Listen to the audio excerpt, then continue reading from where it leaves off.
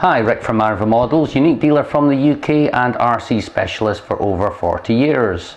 In this video I'm going to be covering the dreaded firmware update, the scourge of every drone user. It's nothing really to panic about, and as long as you follow the guidelines then things should update quite freely. I find that unique products actually update very easily, generally don't get any issues at all, not unless you're trying to update an already updated crap. So this video I'm going to cover either updating the Typhoon H or updating the SD controller, or in fact both, and I'll also give you a few tips along the way.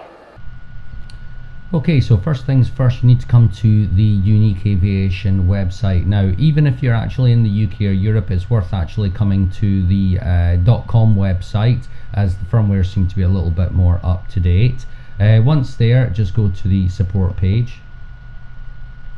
and then scroll down to the Typhoon H. You've obviously got various links there for different things, but we're looking for firmware. Now, you may only have a craft firmware to update, or you may also have an ST16 update. Now, as far as the craft goes, there are two versions. There's a standard version and there's the European version. Now, don't get them cross-compatible. So if you're in Europe, take the European version. If you're in the rest of the world, then obviously use the standard version, as they won't be compatible on each other craft. Scrolling down to the ST16 firmware, there is only one. Now, I've actually already downloaded both, as you can see them down here, so I'll not need to download them again, but obviously once you click on them, they'll download to your download folder. So if we just go into download, you will see in this case Typhoon H firmware already there. Insert an SD card into your PC card slot and you'll see it there. I've got it in F. Now, it's worth starting off with a freshly formatted card. So what we want to do is format the card, make sure there's nothing on it, of course. Start firmware, yes, it's okay, and that's it, formatted. This just gives you a nice clean base to put the bin file on, so craft doesn't get confused at all when you're actually trying to update it. So we just want to drag that across down to there,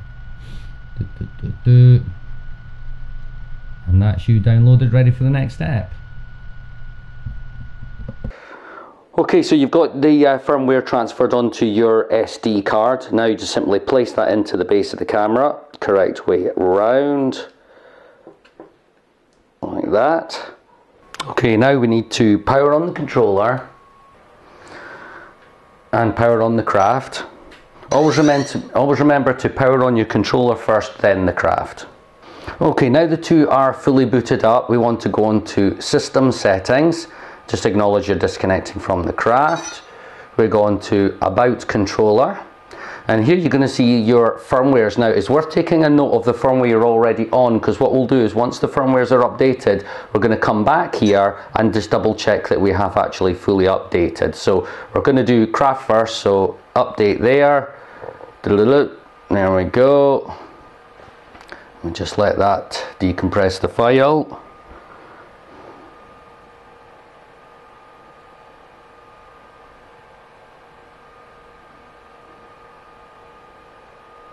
That's this now on to the upgrading.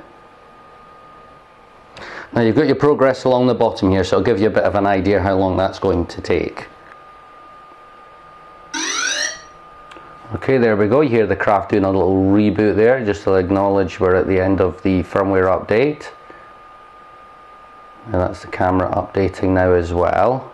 As we're on to the, as you see there, you've got firmwares 3 of 3, so each individual component of the craft will have its own firmware. Okay, and as you say there, you've got your acknowledgement, firmwares have succeeded, please restart the aircraft. Now when you restart the aircraft, if you turn it off and then just give it a couple of 2-3 seconds before repowering it on again. And there we can see we're now connected. So if we go back into System Settings, disconnect from the craft, okay, About Control, About Firmware Update, you can now see that we're on the latest firmware here. Okay, so once the bin has been downloaded, you will see your firmware downloads and appear here. So if we're updating the ST16 controller, we find it here. Now it's always worth freshly formatting your card before you start. So give that a format, make sure there's nothing importing on it, and then it's just a simple case of dragging and dropping the bin file across to the SD card. Okay, now that we've got the firmware onto the SD card, we now need to install that into the base of the controller. Just remember to get it the right way up, like that, and that's that loaded in, ready. So now if we just turn on the controller. Okay, so if we go back into the system settings, click on OK. Then here we have About Controller. If we just go up to the ST16. Now take note of the firmware that you're all currently on, because we'll come back to that just to double check we've updated to the newest one.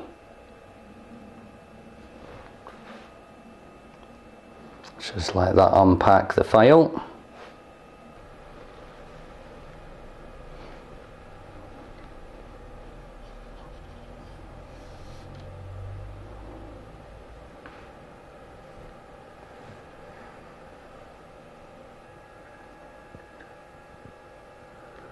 There we go, now got the controller is going to be shutting itself down just so it can repower itself.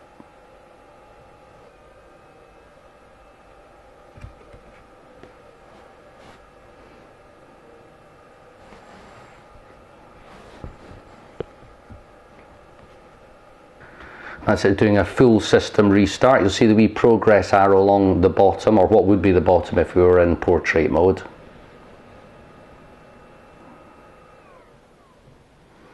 It's just going to do another restart.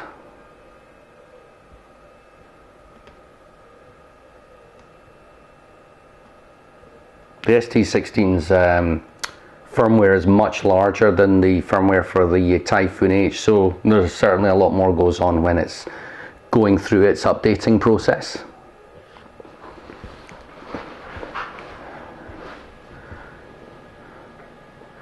Now you've got your operating system upgrades there, going through what, 30 odds of 83, gives you an idea how long it's going to take.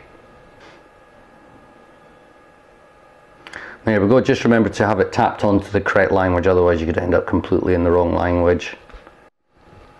Okay, now that you've fully updated the controller and the craft, what the controller update does, it pretty much wipes your tablet clean. So for example, if you go into model select, you will actually notice if you have actually created any additional models, they have now gone. So what you need to do is you actually need to rebind. So you need to select the craft, which you want, obviously Typhoon H, and we need to go into system settings, bind, connect camera, bind, enter your password, 1 2 3 4 5 6 7 8 9 0, boom. Connect flight system established. Right, go back to the start. We have camera.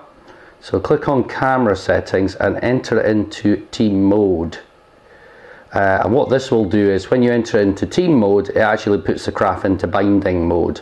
So go back over to system settings, OK. And just click on a refresh. You'll now see that the aircraft has appeared. We've already done the camera, so we're doing the aircraft now.